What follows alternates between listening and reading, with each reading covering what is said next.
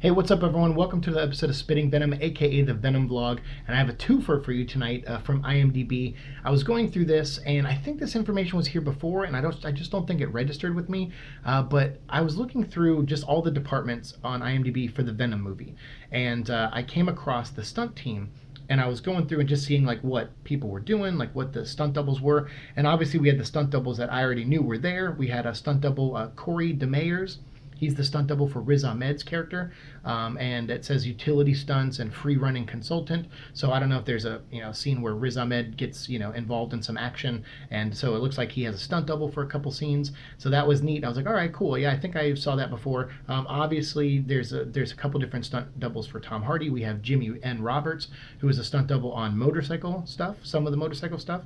And then we also have Jacob Tamori, who we talked about before, who's just Tom Hardy stunt double in general. And he'd been a stunt double on like Mad Max and a couple other movies of his. Then we have Remington Steele, which is like, I feel like that's a porn name. I don't know. But he's the stunt double for Scott Hayes. And either way, it's a cool name. But he's the stunt double for Scott Hayes, and I had seen that before too. So I was like, okay, nothing new here. But then as I'm going through, I noticed that there is a lady named CC Ice. Her initials are C and C, first name, middle name, and Ice is her last name, which is a pretty cool name as well. And not related to Vanilla Ice, I don't think. Lame joke, I know, but I'm full of dad jokes. But she is a stunt double for Melora Walters, and I took a minute here and I was like, Melora Walters, I know that name. She's an actress who's been in quite a few things. Big Love was one of the shows that she was in. She's a great actress who's been in a ton of stuff.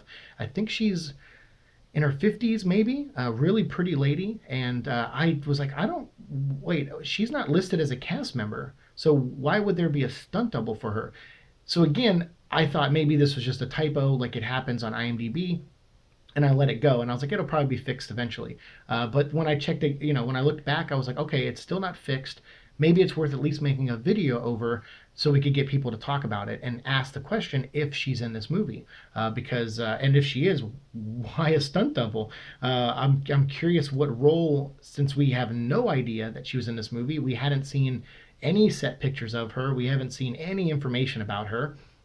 Why they would list her as having a stunt double in this movie for some kind of action scene. So I'm curious. I'm wondering if, I was like, could she be playing like, like, I don't know, someone's wife, someone's mom? Could she be a villain in the story that we don't know about? Maybe like a secret benefactor at the Life Foundation. There is a board of directors on the Life Foundation that Riz Ahmed's character kind of talks with and answers to an extent in the comic books. And we know Treese is being changed from like he's like I guess he's still the same role in a way. He led in the comic books. Roland Treese led the jury, which were like the Iron Man knockoffs that hunted down symbiotes.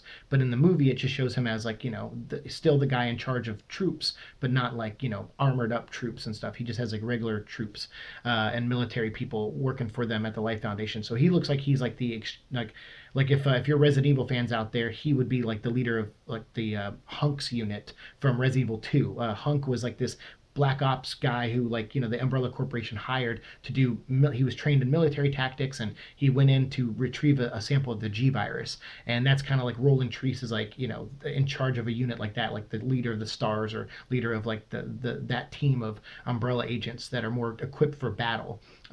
So I was, thinking, oh, maybe she's like a board member and she gets, she has like a small part in the movie. And then there's a sequence where maybe Venom, flips out in the building and she has to like jump out a window or jump off a ledge or something, and she needs a stunt double. So I don't know what her role is. I don't even know if this is real or if it's just like a typo or something. But it's pretty interesting. I just thought, wow, I knew that name. I recognized it. And when I looked her up, I was like, this is interesting. I remember her from Dead Poet Society as well, which I was a huge fan of that movie when that came out. So I have her IMDb. I'll put it down below. And I was just looking at the IMDb page here and saw that, all right, she's got a stunt double, and she's like this, got like a thin frame, like, nice long hair, and so her stunt double kind of mirrors that too. So I was like, oh, I'm interested. I don't know. I just thought this would be interesting information to bring to you guys. Who do you think she could be playing? Look her up. Look at her IMDb page down below. If you want to speculate in the comments, let me know what you think. I'm guessing she doesn't have a big part, so that's why I'm thinking maybe like a board member of some kind. So yeah, I don't know. I told my friend about this. He thought maybe Eddie Brock's mom. But I was like, I don't know, because if they're staying true to the comics, if they even bring up Eddie Brock's mom in this movie, she died during childbirth, and I don't think you would need a stunt double for a scene like that or something. So, but then again, I don't know. But I'm not sure who she's playing. But all those theories are interesting. So let me know down in the comments what you think and what your theory is.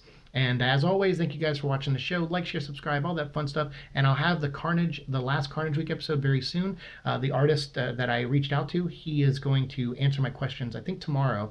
And so I'll try to get that video up to complete Carnage Week for you probably Tuesday.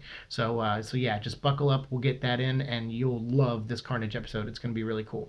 Thanks so much, guys. As always, I'll see you in the future. Peace.